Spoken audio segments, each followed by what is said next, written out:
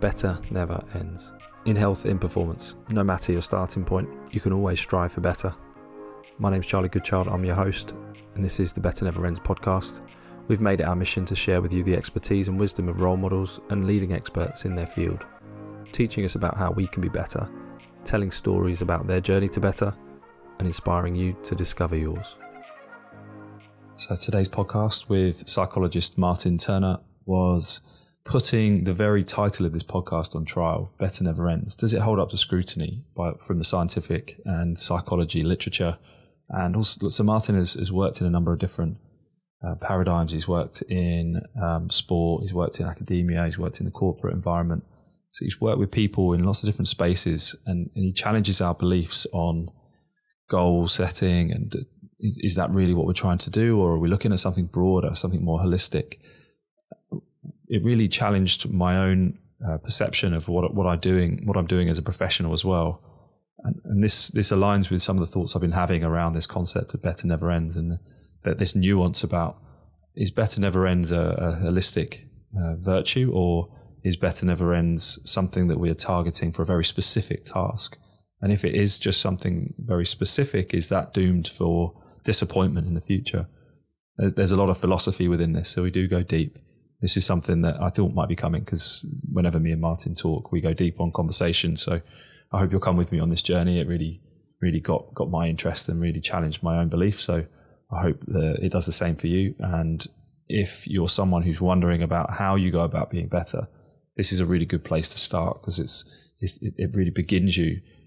It really takes you to the very beginning of what we're doing here. Of better never ends, but you've got to understand why first, and who you are as a person, as a character, to really get you started. And if you get that right, then your possibilities are endless. So yeah, listen up.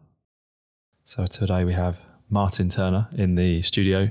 Martin is a friend of mine first, and psychology second, I would say, in that order. But today he's going to talk to us about the psychology of better never ends. So I wanted to raise the idea of better never ends not necessarily always being about the positive, and where the negatives of better never ends might come in. And also, hopefully off the back of that, we can then discuss the application of it into the everyday person. How does the everyday person apply this concept? So Martin is a psychologist by trade and works out of Manchester University, and has also spent pretty much all of your career, I believe, working in sport as well. You like working with both athletes and working in academia. I know you've released a lot of papers and a lot of books.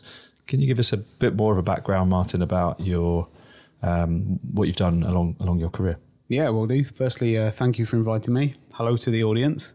It's great to be here with Charlie. Talking about everything psychology, hopefully, and this concept of better never ends, which absolutely keen to get into more deeply. I've been really looking at, probably for about 10, just over 10 years, this sort of idea that you can shape the way that you think and feel and behave through taking control of the things that you can control, usually your beliefs about the world, your thoughts about situations and the world. And that's been the thing that kind of unites the different bits and pieces of work that I've done in research, collecting data and writing papers and things and books, but also as a consultant, as a practitioner. It seems to be unified by that kind of core idea of try to take control of the things that you can control, which are usually the things, between your ears. And then, if we can figure out how to do that first, then we can figure out how to make things better. I think that's a big thing, isn't it? To firstly establish if the thing you are worrying about or struggling with is something that you can be in control of. And that element of control or not is not always obvious to people, is it? I think people have more control than they probably think they do. Mm-hmm.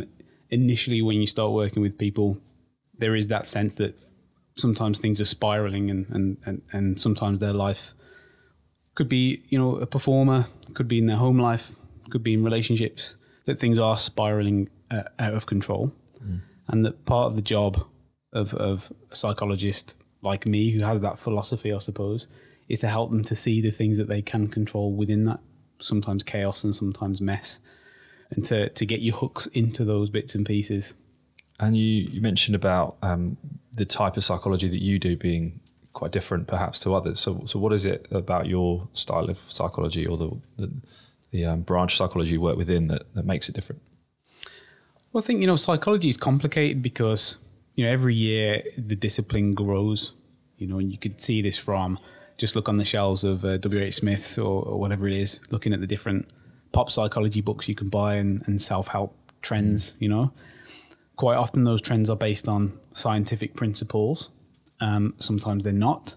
And quite often the scientific principle they're based upon is something that we would call cognitive behavioral therapy or a cognitive behavioral approach to psychology, which, has been around since the 50s, but really was sort of happened upon by the ancient Stoics, 2,000 years ago. Just been around for a while. It's a very scientific approach to helping people to deal with life's challenges and changes and all sorts of, vicissitudes. Principles, ideas, programs that are based upon that scientific idea seem to be well grounded. And when we deviate from that, we do move into spaces that are less evidence based. Not to say they're less valuable, but they're just less evidence based. So the way that I approach things is through that cognitive behavioral lens, because it gives me confidence that there's an evidence base there. Mm-hmm. And when I start to, even in my own mind, in my own practice, start to deviate from that, then I have to pull myself back and be strict with myself in some ways to not venture into areas that I don't feel there's much evidence for. So I guess what I'm trying to gauge now is there an evidence base and a safe grounding to essentially confidently promote this concept of better never ends? And I guess it might be a bit late for that now, given that I've got an entire podcast and business that's running on it. But this was a term that, as some of the listeners will already know, that I took from both of our friends and the ex-England head futsal coach, Michael Skubala, which was better never ends. It was a term he used to use to the players, promoting them to essentially just trying to drive them forwards. And it just always stuck with me and landed as a term that made sense in my head and helped me understand my own value system and my own why. But now I'm getting a bit further down the thought process with that. Perhaps it's maturing in my own head. I get to the point where I think maybe sometimes better does end, and perhaps this terminology of better never ends can be unhelpful if applied in the wrong way. So then I think, well, to me, better never ends is about the particular task I'm currently working on. I can... is it finite? And probably not. There probably gets to a point, and in some, like my rugby career is a good example. At that point, there was a point where better did end in my own perception of rugby for me. I got to the point where physically I probably wasn't going to get any better. I then didn't have the time to commit to bettering myself, and therefore better ended. So I found another thing to strive for, which was running. And in that sense, I had another journey of better never ends. And then with my business, I then realized I wanted to do another project, and then it's almost like a life philosophy rather than a task philosophy. That's the way it works for me. I think that made sense. I think that you could say that better ends within a specific domain, within a specific role or specific context. But as a life philosophy, it kind of makes sense because it allows you to jump between things, jump between identities and roles and domains. It keeps you developing as a human being, not just a runner, an athlete, a worker, or whatever it is. Those are the roles that we adopt and the roles that are required of us as human beings. But as an individual on a life course, then of course you can jump between those things and find improvements across the board. Yeah, there was a good book that got me thinking, first of all, that in fact it was quite a nice little circle that happened, this cycle that emerged in my own learning that started and ended with Simon Sinek. So the start with why was the one that made me question, what is my why? What is the thing that I do that roots everything else? And that was Better Never Ends. And that was 2020, I think I read that book. And then this year I read Infinite Purpose. And I read that and thought, oh, I've already got that now. Better Never Ends actually does work for an infinite purpose for me. And that was quite nice to kind of come, one that really challenged that I didn't really have a why. And then one that was grounded in, I think I have an infinite purpose, and that works for me, and that is my worldview now. And it was a lovely experience to kind of come through that journey. No doubt there's more maturity to come, but it was good to sort of see that I'm on a good path in my own space. Makes sense. But I mean, we should take a step back in some ways, because the better never ends philosophy that came from, Michael Scopala, as you've talked about, what was that forged in aid of? Well, he, as a coach, as a manager, you have a problem. How do I help my players develop? What can I tell them, and what kind of beliefs can I shape within them that keeps them developing?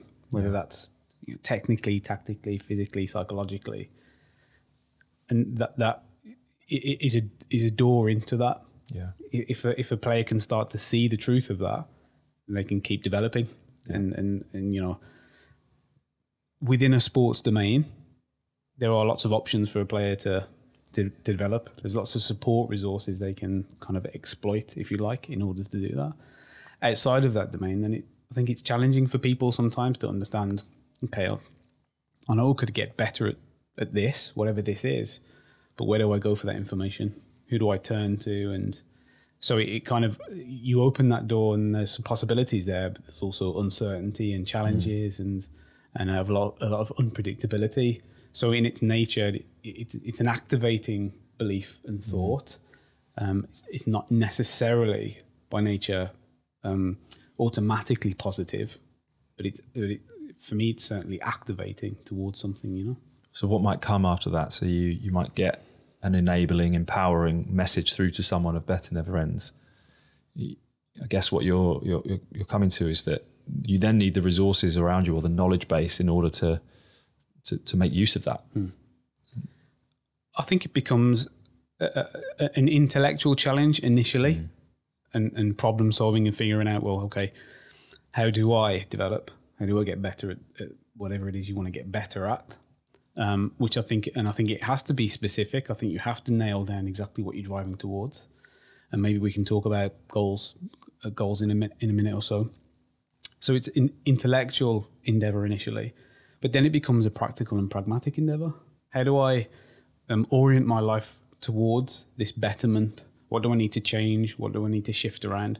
What do I need to stop doing and start doing, or keep doing? So it becomes, from my experience anyway, a practical endeavor. The reality of how do I actually make this work? Intellectually, you could spend forever thinking about things you could do, but then the reality is you've got to make it happen on the ground, which means some kind of ability to practically move towards your goal and move things out your way, or pull things towards you, or whatever it is. And that means managing those multiple domains that we spoke of, family, work, life stuff, hobbies. You've got to manage all that. You've got to pull it in the same direction towards that betterment. And what the problem can sometimes be, and this in fact, even if I reflect on my own situation here, sometimes you almost push too hard in one of those domains, sacrificing another without realizing it. And as a result, you then the balance of that happiness isn't quite right. So use family, for example. If you're putting absolutely 100% of your energies into betterment of your career, it's unlikely you're going to be able to put what you need to into your family life, and that could suffer. And once you recognize that, you've got to almost shift, and that better never ends becomes almost dysfunctional, because if you're only focusing on one domain, and then if you consider it again as a life concept, then you will balance it appropriately to ensure that that happiness can remain. I think there's two things there. And hopefully I remember the first one after I've talked about the second one. Go. The first one is something around identity, which I'll come back to.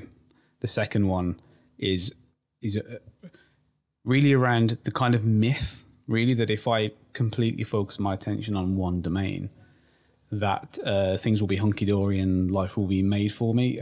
I think that actually somebody who dedicates themselves almost 100% to work will for sure, or will probably achieve more in work. They'll be more productive and all the rest of it. However, they will also probably burn out at some point in their work domain. And when that happens, they won't have anything to fall back on, because they've burned their bridges. They've sacrificed their sort of relationships on the altar of sort of work success or money or whatever it is, fame. And also this idea that you wouldn't require strong relationships or meaningful pursuits outside of work in order to be successful in work, I think is also a bit of a myth. I think you've got to have those things, and it creates a rounded personality or character that actually helps you to deal with the demands of work in a way that wouldn't be possible if you only had this singular identity, which links on to my first point around identity. There is a danger, there is a precariousness in sacrificing everything in order to pursue work or sport or whatever it is. And there is a precariousness there, because if you attach your identity to it and you almost exclusively identify as a worker, an athlete, an exerciser, a runner, whatever it is, then when that breaks down, which it will, because you won't always succeed, you'll be ill, you'll be injured, you'll fail, you have an identity crisis. If I see myself as exclusively a runner and I become injured and can't run, then who am I? So there is a precariousness about forging or fusing your identity with your pursuit, and that comes with sacrificing everything for that pursuit. And naturally, the more you sacrifice and only focus on one thing, your identity becomes fused with it, which, for sure, as I said, by doing that, you might achieve more. Yeah. But at some point, the wheels are going to fall off, and you need people to help you put the wheels back on. And if you burn through those people through over-focusing on one thing, then you might struggle even more. You don't then have the backup, the people around you to support you. Those relationships that you've mentioned, those all-important relationships have then drifted away because they gave you that ultimatum, and you chose your identity as the athlete, the elite athlete who only focuses on their sport, for example. Yeah, that's right. And also it plays into this idea that that life is in some way defined by my ability to accrue resources, wealth, achievement, you know. Life is about feeding my ego, and what you probably come to realize is it's probably more about the relationships you form and being loyal and consistent in those relationships. Yeah, I heard Peter Attia talk recently, who's very well thought of in the longevity sphere, and he said it was his personal reflection as well. Actually, he said at one point in his career he was just thinking about achievement and promotions, trying to get as far as he could through his life, and then he was able to acknowledge how unhappy his relationship status was, and challenge his own conception about what's going to make people happy in this world, what's going to make me feel happy in this world. Is it on my deathbed I've got people remembering me for Peter who's got 100 papers and books and this and that, and people remember, or are they going to remember he was a really good guy, really nice to have around, he was really respectful and all his friends loved him? What's the one that people are going to talk about in your eulogy? It's probably going to be about your relationships, who you were as a person, not so much, oh, he released this many books, blah, blah, blah. Yeah. You know, that guy was really good at earning money. Yeah. You know, but I also think that, you know, you mentioned the H word there, happiness. We know that happiness is really a poor goal for life, because happiness really comes about almost unexpectedly. It's quite difficult to plan for happiness. Happiness tends to come about when we get more than we expected. When you speak to people who've achieved a lot in their domains, you know, objectively, but also subjectively, they feel like they've really done a decent job. They tend not to necessarily feel happiness. You know, it tends to be relief. And then often anxiety, because they now have to repeat this thing and have to move on. It's kind of the end of part of a journey, and maybe move on to a different part, which can bring about some anxiety, apprehension. So happiness seems to be something that it's very difficult to plan for, and it seems like a hedonistic goal.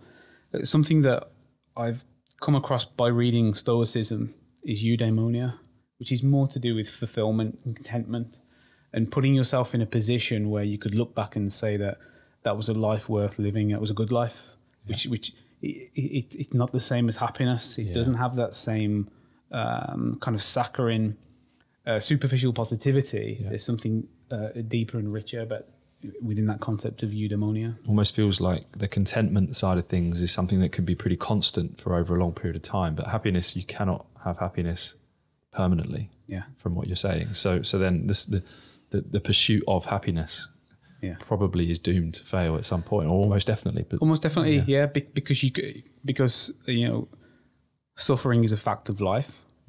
We suffer because we exist, sometimes arbitrarily. Sometimes we cause our own suffering or exacerbate our suffering. We suffer necessarily because we're alive. We suffer unnecessarily when we do it to ourselves, or we exacerbate that suffering. If the purpose of life was to be happy, then human beings have completely failed.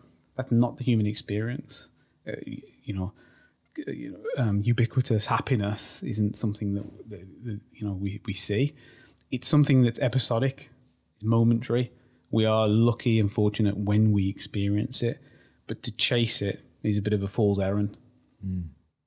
And one of the things you mentioned there that can lead to this anxiety or this sense of emptiness is when you achieve something, and that's something that could be interesting here. You mentioned goals earlier as well, so you might have a goal, a finite goal, and I've heard a lot of people say this before, both in the media, but also people I'm closer to.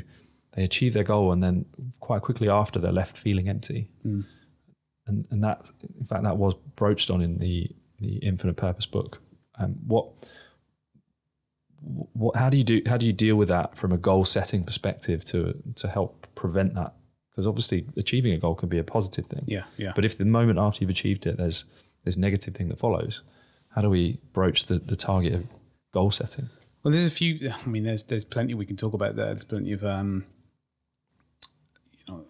the idea of goal setting has become cliche. Let's say within, what would you call it, the achievement industry. It's like smart goals.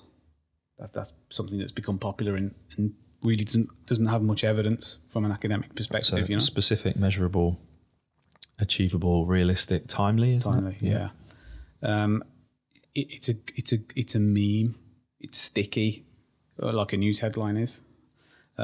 Does it have any real veracity? I mean, it's looking doubtful. Look, if it helps somebody to do something, then great. More power to you. Speaking academically, there are some question marks there. My position on goal setting is more around being in a constant state of becoming. Partly because when you set a goal, obviously, ideally you want to move towards it. And it's important to have a goal because it really allows positive emotion. It's quite difficult to imagine positive emotion without goals because it's the feeling that you're moving towards something that brings about that positive emotion. But also the opposite is true, that you have a goal and it's going to bring about negative emotion because there'll be times where you're not moving towards that goal or there's a barrier or a block. But we're a mobile creature. We're a mobile species. We have to move from A to B, and therefore we need to know what B is, So we've got to know where we're moving towards, which means by necessity we set goals, even if we're not conscious of it. We are a goal-directed species. So goals are important.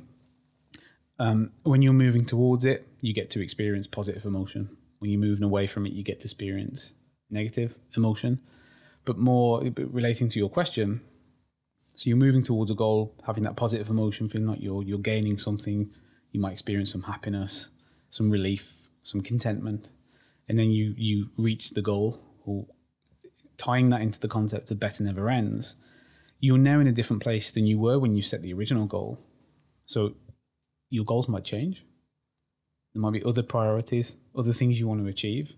So you shift. You have to shift because your position has changed. In the position I'm talking to you now, I can see a certain display. If I move, I can see a different display. And it's the same when we think about goal achievement. I'm from this position looking forward to the road ahead towards that goal, and I'm noticing certain things, certain opportunities, certain barriers. When I get to that point, I'm now looking at a new road. I'm now at a completely different perspective. So I have to realign. I have to now think about what the next thing is, or change what the ideal is. And I'll talk about an ideal because I think that is a useful thing to have in mind. What's my ideal? And then move towards that ideal, all the while recognizing that you never get to your perception of ideal because it will change. The closer you get to that goal, your perspective changes, and therefore the goal might change. The goal probably normally has to change. makes it less of a specific thing and more of an idea. I guess that's what you're getting at, being an ideal. It has more interpretations which could be changed along the way. But by definition, it's idealistic. Yeah. And, there's people that set realistic goals. And of course, you shouldn't set yourselves impossible goals. But the problem there is that it's within the eye of the beholder as to what's impossible and possible quite often. So we should encourage people to set idealistic goals, but at the same time encourage them to understand that you might not get there. This is about the journey towards being better in whatever domain.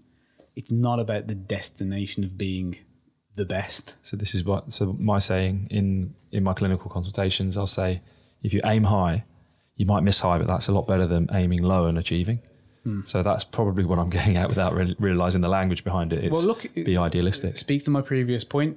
If my goal in life is to be happy, then set really low goals.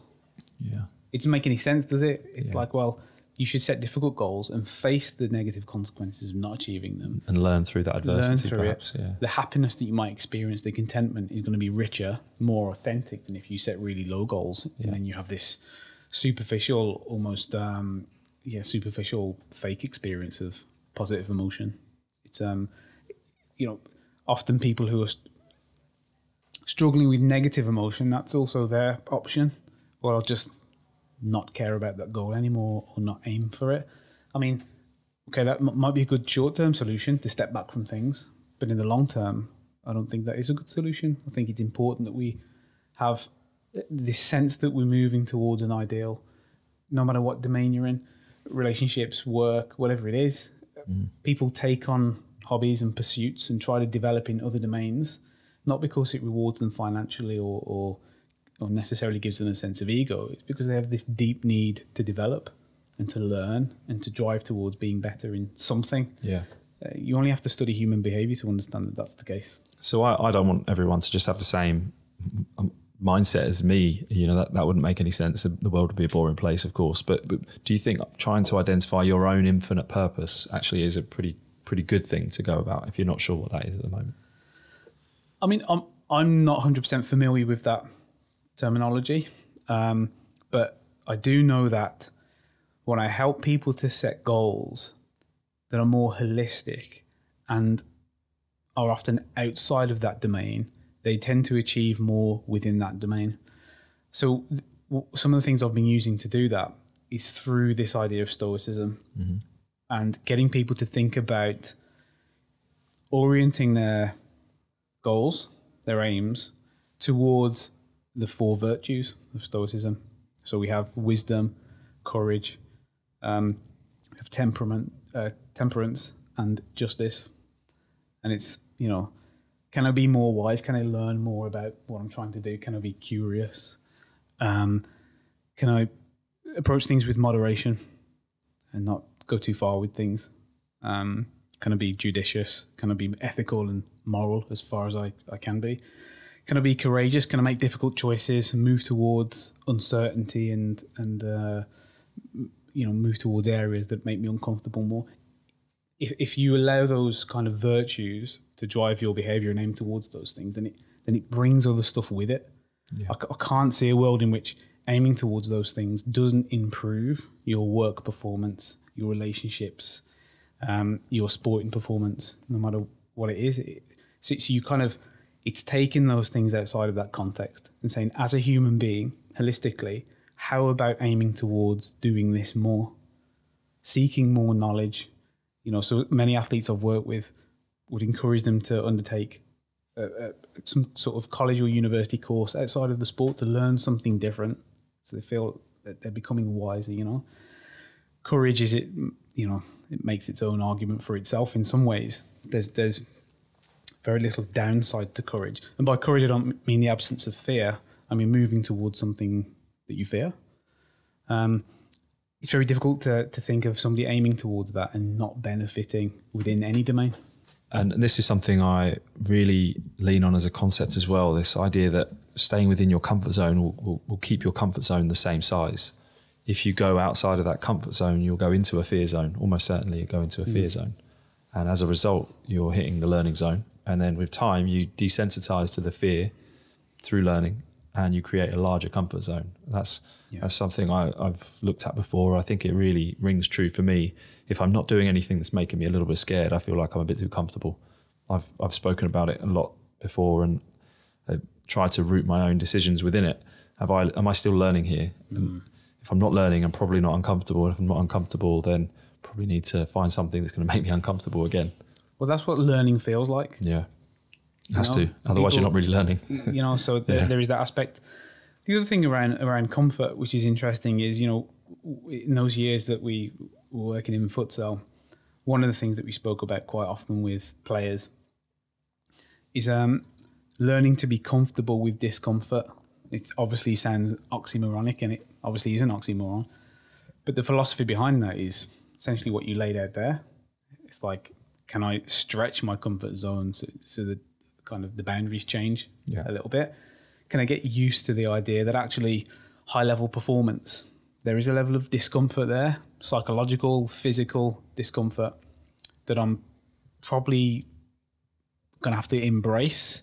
I mean, at least tolerate, and at best embrace, and actually start to enjoy that discomfort, start to associate it with that performance domain as something that is just indelibly linked to it, rather than something I can choose. Yeah. It's just part of pursuing something meaningful.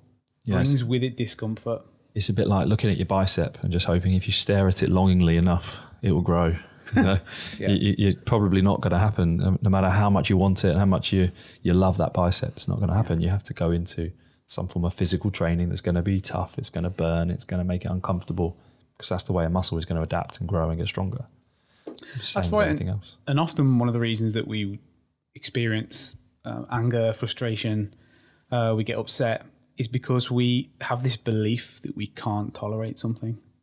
Like, I can't stand it when this happens, and I can't stand it when they speak to me like that, and I can't stand it when I fail. This is one of those beliefs that I would work with people to challenge quite frequently within, say, performance domains, work, sport, exercise, whatever it is. It's this idea that, in some way I've reached my tolerance capacity, which is obviously never the case as long as you're still existing. The idea that something, you can't tolerate something, means that if you experienced it, you turn to dust, which usually isn't the case. But secondly to that, so partly it's about saying, might be uncomfortable and difficult and tough, but I certainly can tolerate it based on the evidence of my continued existence. But secondly, it's worth it to tolerate. It has to be worth it. If it's not worth it, then the question is, do I choose to tolerate it or not? Yeah. The idea that I can tolerate something does not mean that you will tolerate it, but believing that you can gives you that empowerment to decide, I can tolerate it. I'm going to choose to stay in this uncomfortable situation because it's worth it for me to do so, because I want to develop. I want to become more skilled and fitter and whatever it is. And this is a very individual thing, isn't it? One person might choose to tolerate it, and one person might choose not to tolerate it. They're saying one person says it's worth it, one person says it's not worth it. Yeah, and if you think about the domain of interpersonal interaction, conflict resolution, for example, somebody treats me a certain way, I absolutely can tolerate their treatment. I just choose not to. So it arms you with this kind of confidence that I can tolerate stuff, but I might choose not to, which means what's my action? Comes back to control again, doesn't it? Exactly. Yeah. Take control of what you can and speak to that individual and say, well, this isn't doing it for me. Versus, I will choose not to do anything about this. I will choose to tolerate it. I can tolerate it, and I'll choose to tolerate this continued behavior.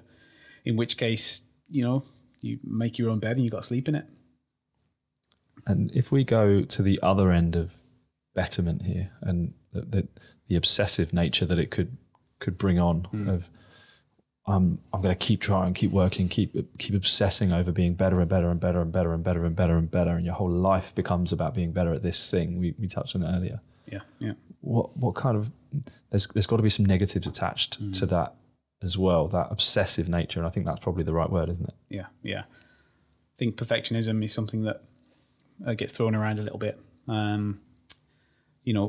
I think my stance on perfectionism is similar to what we laid out around goals a little bit. It's like, well, you can strive towards perfect, the ideal, but at the same time, you have to have in the back of your mind this notion that you'll never get there because it's not possible. Perfect is like a fiction, you know, it's sort of figurative. It should be held aloft as a model for us to strive towards, all the while knowing that we won't get there.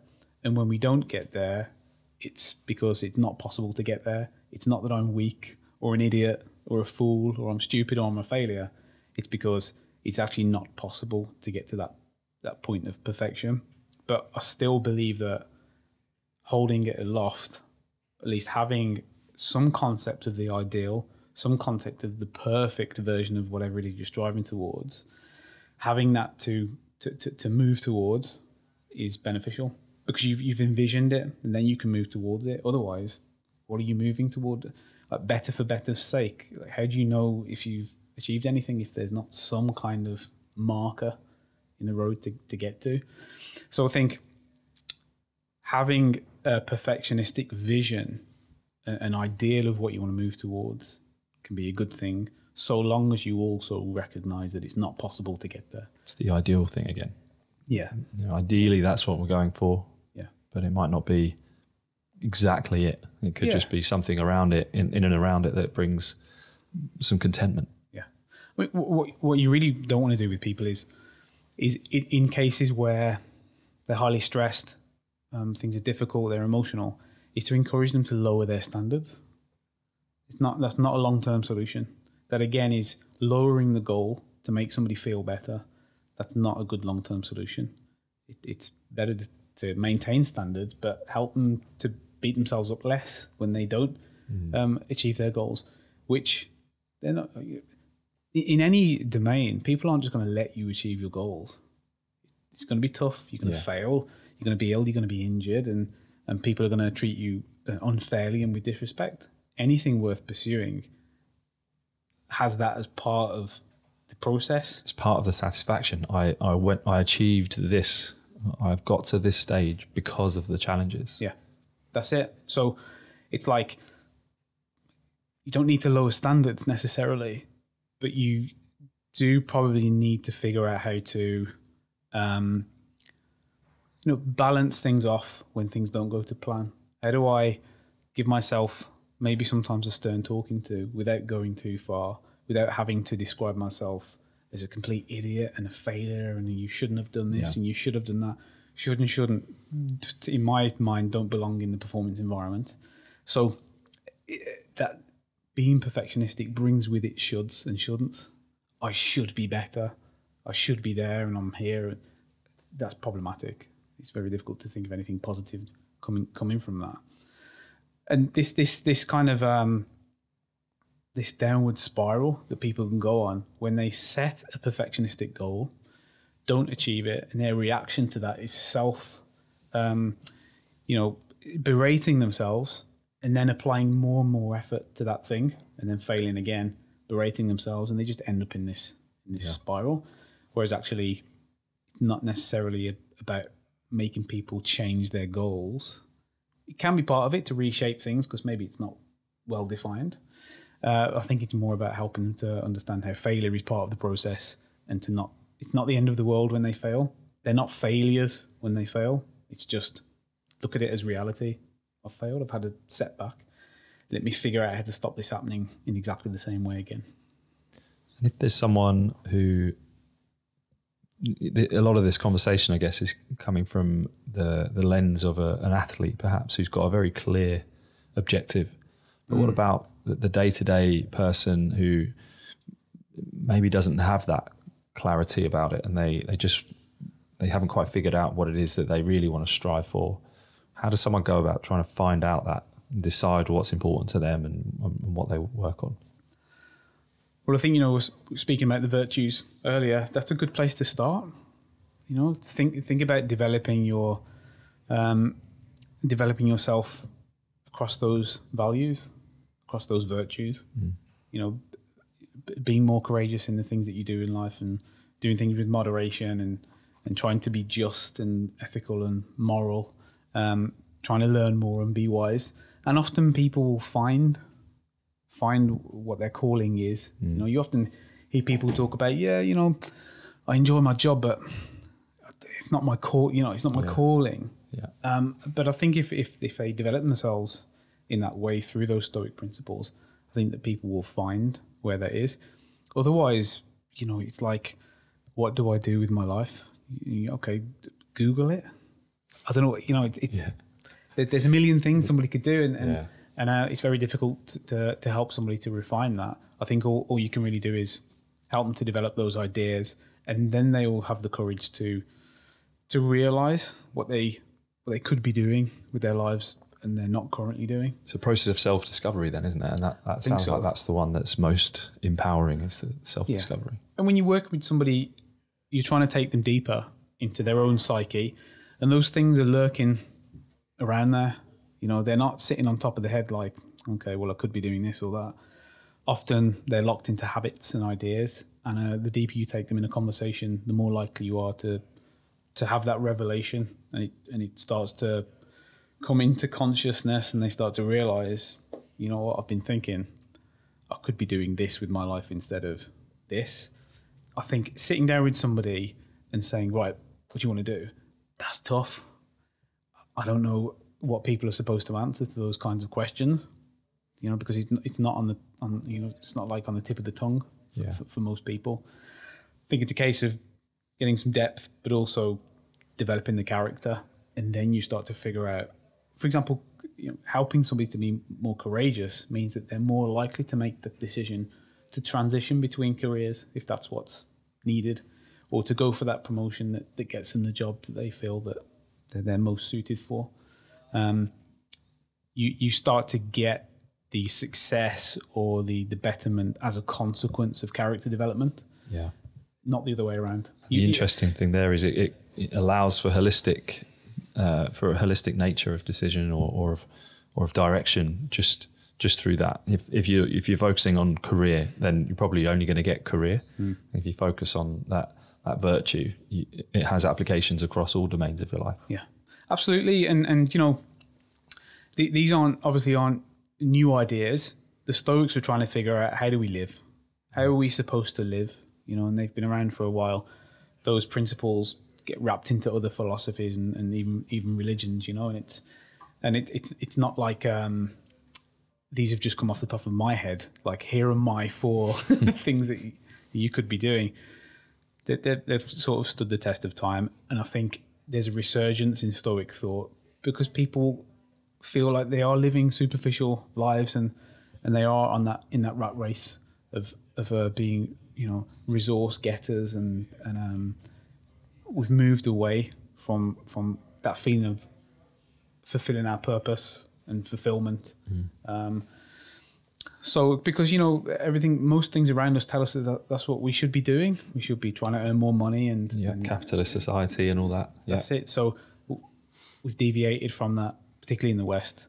And I feel like this new wave of Stoic thought is to some extent an antidote to that. And it's just so happens that Stoicism was the forerunner to what I trained in and what I researched. I didn't realise it at the time necessarily, but it's only looking back that you can sort of connect the dots. And it's become more and more important in the work that I do with people to have them read Stoic ideas by, you know, modern writers, even ancient writers. And they often would say, this is really modern. It really speaks to me now. It sort of stood the test of time. So I could, you know, I'm just conscious that it sounds woolly, you know, like go and read ancient philosophy. Yeah. I think it's more about looking at those 4 principles and actually understanding what they are and how to act in those ways. And then you start to get the outcomes across these different domains. I don't think pursuing one domain, hell for leather, at the cost of everything else, necessarily gives you those 4 things. Yeah. It's the other way. It has to be the other way around. It is the other way around, you know. And we've heard this terminology, values and virtues, even in this discussion, slightly been used almost interchangeably, but I sense there is a difference between the two. What is that difference? And I've heard values used well, and I've heard values used badly. What do you make of that concept there, values? I think they're related, values and virtues, ethics, morality. It's what rules are you going to apply that guide you through life? Yeah. And why do we set rules? We set rules because it allows us to make quicker decisions. It informs our actions in a more efficient manner than every time we face a challenge we say, okay, what do I think here? What do I believe? What should I do? If you can set yourself up with good, strong values, beliefs, ideas, appreciate we're throwing around different terms here, but they are related. It's about these rules that you have that guide you through life, that allow you to make efficient decisions so that every action isn't this huge problem-solving activity. It's, I know what to do here because my values have set forth that this is the choice that I should be making if I'm aligning myself with my values. It's a shortcut. It's a shortcut, and we need shortcuts. Yeah. And often we have lots of beliefs that function as the shortcuts. Some of them have no evidence. Some of them have lots of evidence, but they function in the same way. They're designed to inform behavior. Take, for example, something like metaphorical truth, which is something you believe to be true because it gets you further ahead than you would be if you didn't believe it. So there's some tribal communities that believe that porcupines can throw their quills, which they can't, but believing that they can keeps me away from porcupines. Yeah. So I set a rule and a belief that puts me further ahead than I would if I didn't have that belief. So your beliefs don't necessarily have to be based on truth, but they do have to be based on pragmatism. It has to get you further than you would be if you didn't believe that thing. But I think as a general principle, it makes sense for people to align their values and beliefs with facts, with logic, but I think most importantly, with function. It's got to help. This belief has to help me. It can't hinder me. So we're almost coming a full circle here. So better never ends is something that can help someone get going and get started and has a positive value, even though better can end in certain functions too. It's like the metaphorical concept is the benefit. It's not necessarily the concrete truth of the statement. Well, what do I stand to gain if I believe that better never ends? Yeah, you probably work harder, try harder, you'll do something different. Maybe, that's it. Maybe trying to learn something new. Whereas what do I stand to gain if I don't adopt that belief? Yeah. Probably less. Stay in your comfort zone. That's it. Yeah. So I think it's it's something for people. It's worth thinking about. What are my values? What are my beliefs? What rules do I apply as I go through life? Are they helping me or hindering me? And often, I'm not immune to this, even though I study this thing. You develop beliefs that aren't helpful. Yeah. And every now and again, you have to check yourself and say, based on any evidence, is this logical to even think in this way? Is it really helping me? And beliefs are habits, and the more you believe something and reinforce that belief, the harder it is to shake. So it takes work to realign beliefs, and it's not easy. It's not something you can just tell somebody how to do it. It's constant rehearsal of the belief that's going to lead you in a better direction, convincing yourself of that belief, finding evidence for it. That's how you do it. It can work negatively as well, can't it? Someone can have a dysfunctional belief and they'll search for evidence that proves that dysfunctional belief, or they're surrounded perhaps by evidence that proves that dysfunctional belief, and it just reinforces it. Those become really difficult to break. Well, it's a confirmation bias that we know that human beings are capable of, and is a really powerful idea. But it works in the psychological domain in the way that I work, in a way that means that if somebody is anxious or concerned or worried about something, they tend to bias themselves towards danger. So if I'm socially anxious, and I'm standing outside a pub and my mates are in the pub and I'm outside, I'm looking inside and there's all these people I don't know, and I start to convince myself that they're all going to look at me and stare at me and laugh at me, then I have a choice there. I have multiple choices, but two main choices are I walk away and just forget the whole thing, and it immediately reduces my anxiety. But then my anxiety comes back worse when I'm in that situation next. So avoidance is rarely the best option. If in the interest of managing emotions, it's rarely a good option. The second choice is to do it anyway, and kind of be in the moment and understand that it's not going to kill you, and it's not the end. It's just a feeling. It's just a thought. But what people tend to do when they're in those situations is that they are biased towards people looking at them in a certain way. You might hear laughter behind you and convince yourself they're laughing about you. You start to make things up, basically, that kind of fits your idea that people do look down upon me, people do laugh at me. If you choose to go into that pub, then you have to deal with that bias and understand that it is a bias. It's probably not reality. And even if it was reality, it's still not the end of the world. It's still tolerable. It doesn't really say anything about me as a human being. You can still derive some enjoyment out of that experience if you allow yourself to. So I think this idea of confirmation bias on the negative is really, really powerful. And we see it less often applied on the positive. My approach would be to, have confirmation bias on the positive. Why don't you search for evidence that, it is safe in that pub. Yeah, you see, and when you see your mates, are they smiling? Are they happy to see you? When you do look around, how many people are not looking at you? Yeah, exactly. That kind of thing. It's a much more laborious and conscious process. It feels easier and more automatic to spot the negative. That's just how we've evolved. Yeah. So it was evolutionarily beneficial to some extent, right? To have a bias towards fear. It was probably helped us to survive. Yeah, absolutely. And let's face it, in our ancestors didn't have to live till 70 and 80. They didn't have to deal with the consequences of a poor psychological approach. Yeah, a negatively biased psychological approach. Yeah, because they'd pass on their genetics and then they'd be done at 25. Yeah, so we have this. It's not. I mean, it's a problem living longer in a sense that we don't necessarily have the capacity or the innate capacity to plan for the long term. We have to learn the tools almost. Yeah. You're genetically given a predisposition towards fear, and you then have to learn how to tolerate that in the modern society. Yeah, yeah. With all its complex trappings, which were not faced by our ancestors. They faced tangible problems like running away from a big cat or hunting something for days maybe. And then social media comes along and an algorithm starts playing with those biases as well and starts feeding you things that drive that confirmation bias quite often for the negative as well. Yeah, I mean, and this is how news headlines work as well. They feed into those biases and we're more likely to read something with an extremely dogmatic negative headline than we are with a balanced, kind of nuanced headline. Yeah. And these news companies are trying to make money, so that's what they're going to work towards, because the more attention they grab, the more money they get. That's what the currency really is, isn't it? It's attention. I mean, I drove past a poster earlier. It was some sort of a sporting network, and it said, "Sport isn't just sport. Sport is everything." I thought, well, it's not, is it?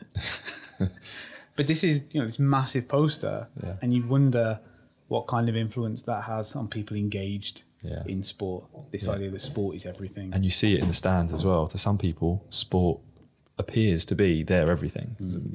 But perhaps, actually, that I would have said in my early years, teenage years, I would have definitely gone on with that. Sport is everything. I would have felt that. The older I've got, I've recognised that, hang on a minute, that doesn't quite ring true in the end. But I would have believed it earlier on in my life. Perhaps with maturity, it has evolved somewhat. But I know plenty of adults and who would absolutely say that sport's everything to me. Yeah. Whether they really mean that or not is different. But this is the question. This is the question. Is it something that you're parroting, or is it something you really believe? Yeah. If you really believe that work is everything, sport is everything, whatever it is, put an X there. X is everything. Then you are putting yourself in a kind of a needlessly precarious position, because that everything won't last forever. And then what are you going to fall back on? I think Alex Ferguson said, get a hobby. Yeah.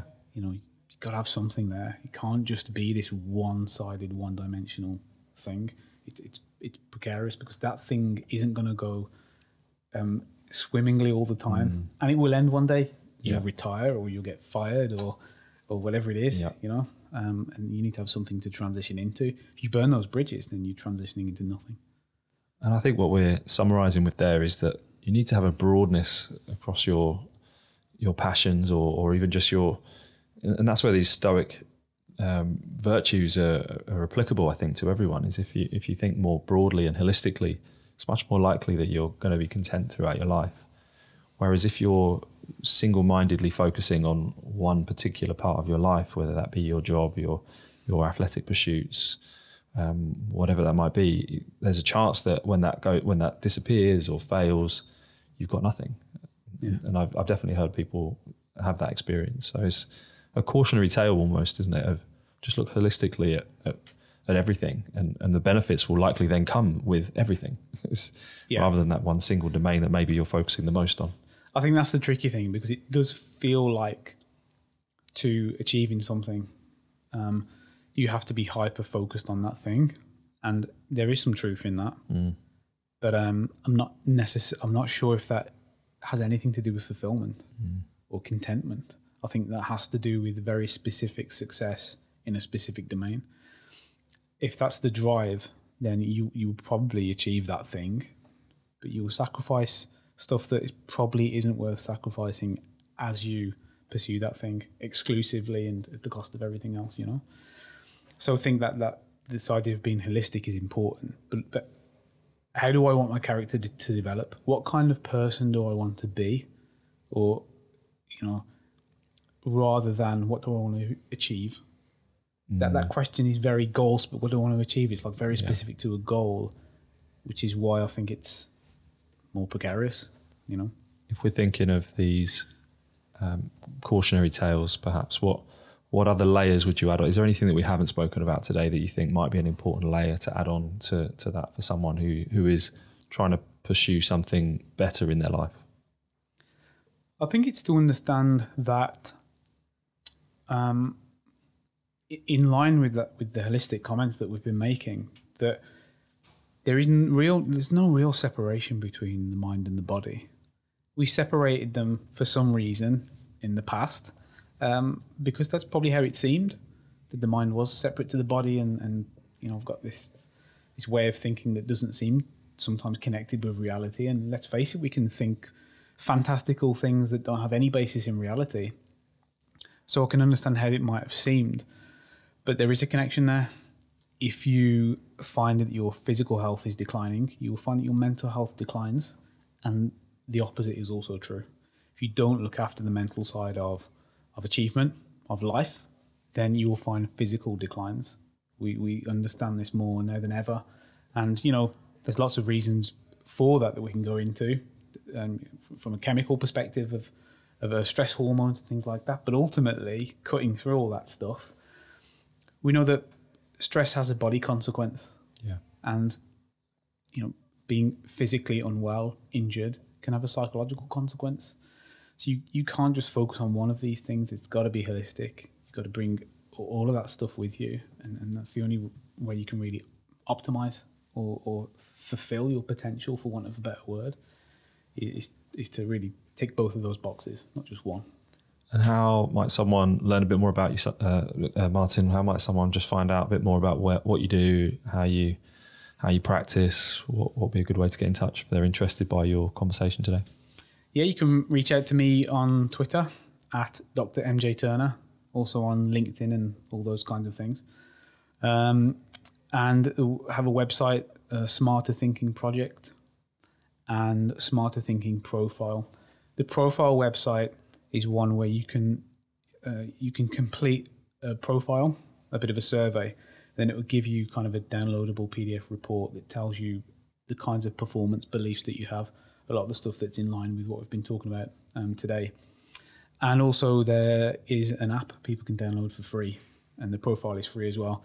And the app walks you through how to develop, you know, these kinds of beliefs that are logical and realistic and pragmatic. So yeah, those are the ways that people can engage with stuff.